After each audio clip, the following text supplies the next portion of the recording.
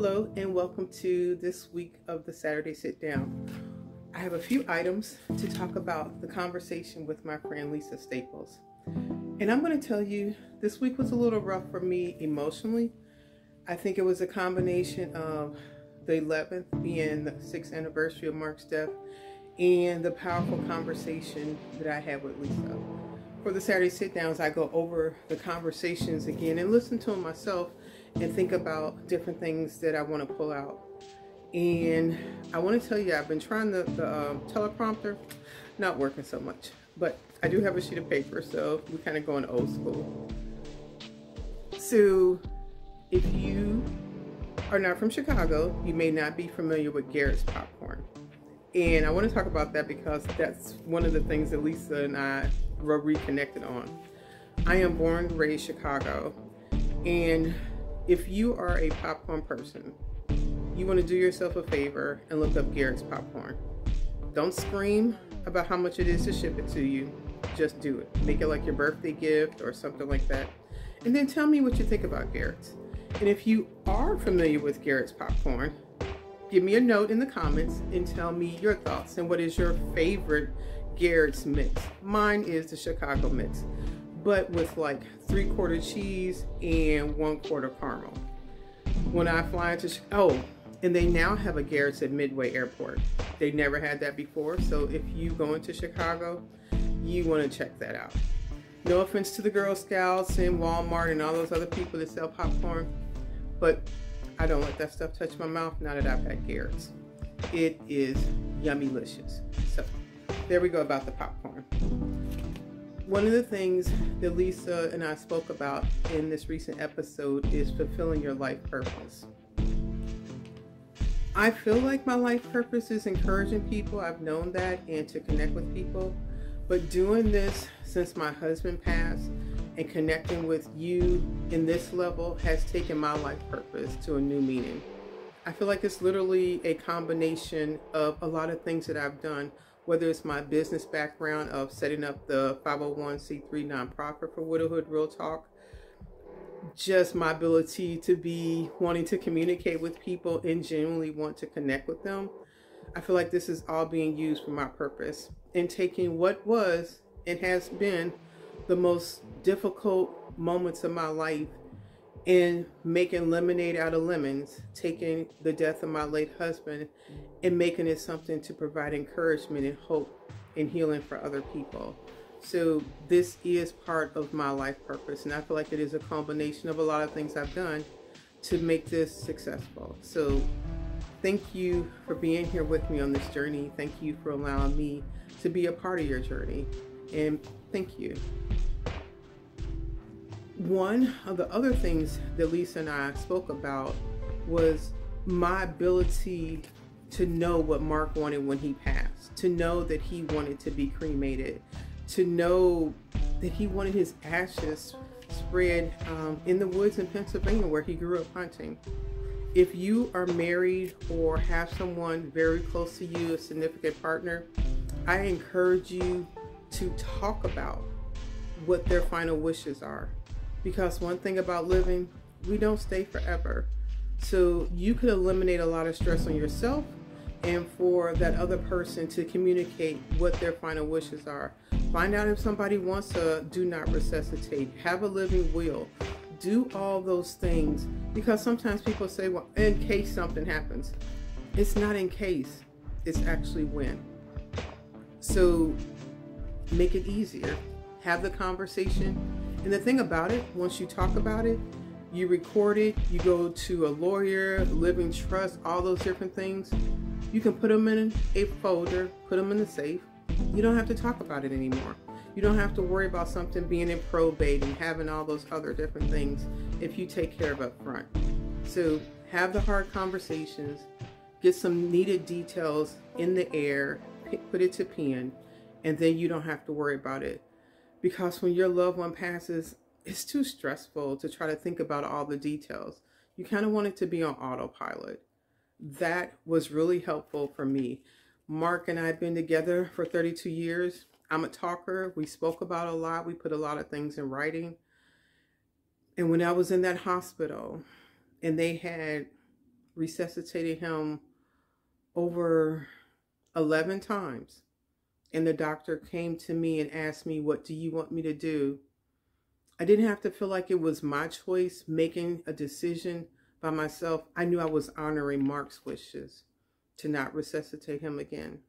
He had already had a massive heart attack, and over 60-70% of his heart had not been working for hours.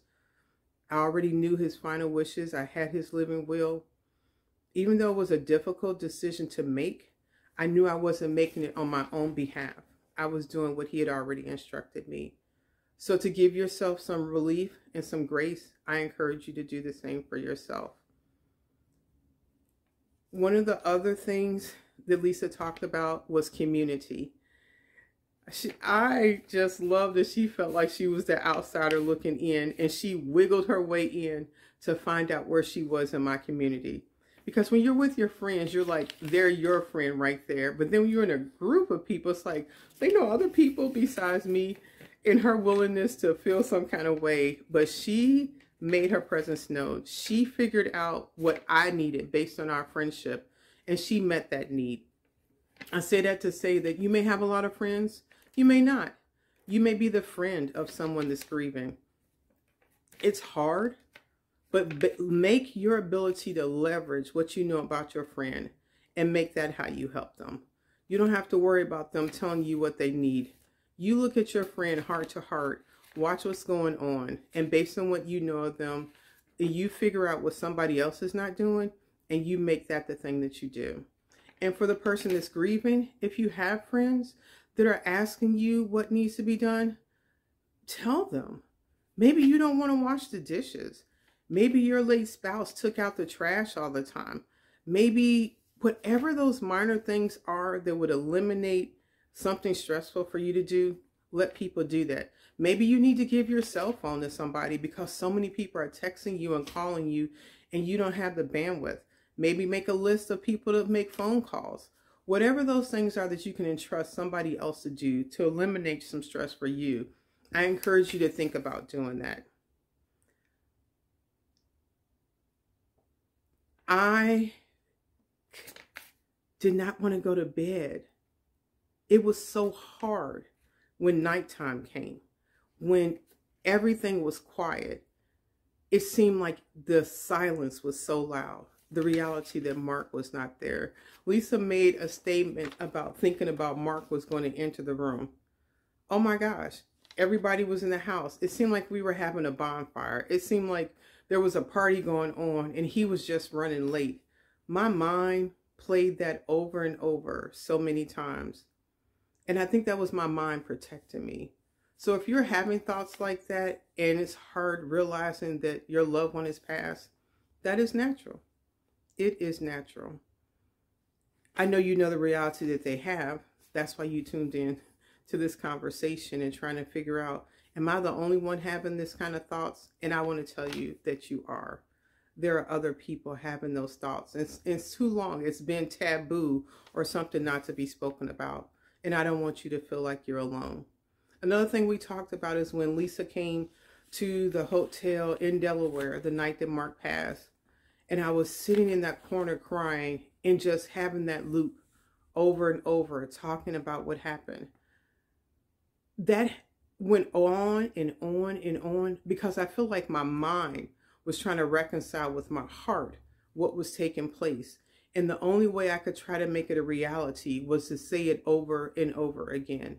So you may have walked up to a perfect stranger and told them what happened to your spouse. You may be saying the same story over and over again. It's okay because you're trying to come to terms that they have passed and you're still living. And part of coming to terms for me were those words coming out of my mouth and my brain hearing it and trying to come to peace with it. I was stuck and frozen there for quite a few days. And as time went on, it just got a little bit more like this has really happened. So I want you to know that that is common. I have spoken to other people. I am not a therapist. I'm not a life coach. I am a woman that has loved a man for 32 years and he is no longer in this world. And I am sharing my experience with you. And I've shared and talked with a lot of different widow and widowers, and I'm leveraging those conversations sometimes too. So I can say from the vast amount of people I've spoken with that it's a thing. And that being frozen and people saying, oh, don't make any major decisions for the first year, I can attest. Literally, like the second year, I started feeling like my mind was unpopulated. It sort of felt like I had been in a fog. I was watching things going on, but I wasn't mentally crisp. I wasn't mentally aware like I normally was. And after about a year, year and a half, I could start seeing my mind start functioning. It was to the point that one time I was out visiting Catherine, and she was watching me drive, and she was like, Mom, are you okay? I feel like you're in a fog. I said, girl, yes, I am in a fog. And I was emotionally distracted. That's what my therapist called it. I've been emotionally distracted for about a year. And after that time, I don't know what it is about that first year, but my mind started to relax, and it was a lot better. So if you're going through that and feeling like you're kind of in a fog, yeah, it's a real thing. And if you have a friend that is grieving and you feel like they're kind of off, they are.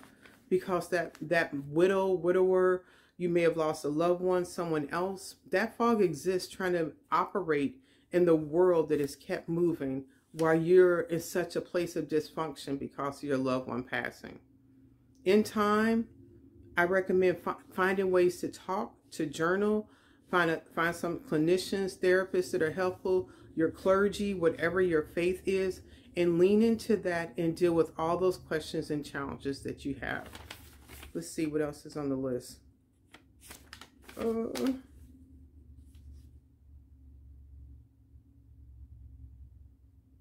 You may feel like you are literally broken. And you know what? It's okay. You won't stay there for long. But what I can say for me and other people that I spoke with, the more that I tried to fight the feeling of brokenness, more I tried to fight the feeling of sadness, it just was like double work because the sadness still came. The brokenness still came. I was trying to fight it off, but it was inevitable. And I encourage you to just lean into the pain. The price of loving someone, it takes much longer than right after the service is over. There are so many emotions that come after the service is over, everyone's gone back to the life, and that gaping hole of that person's absence becomes apparent when you try to have regular everyday life. Give yourself some grace in that process. It will take some time. It's 6 years since Mark has passed. I have moved 3 times. I am finally living someplace that is not something where he lived, and I've created my own experiences and trying to determine what my life looks like. And I'm learning to be happy. I am learning to still remember him. I am learning to be able to invoke his name. But on his birthday, anniversaries, special days, it still hits me sometimes. And I try to clear out my schedule, give myself opportunity to just let it be. So if there are some things that I didn't unpack in the conversation with Lisa that you're interested in, put it in the comments, and I'll do my best to make sure I get back to them. Let me make sure I look through this list again, see if I covered everything. I think I did. All right. You have a good day. Enjoy your Saturday. Bye.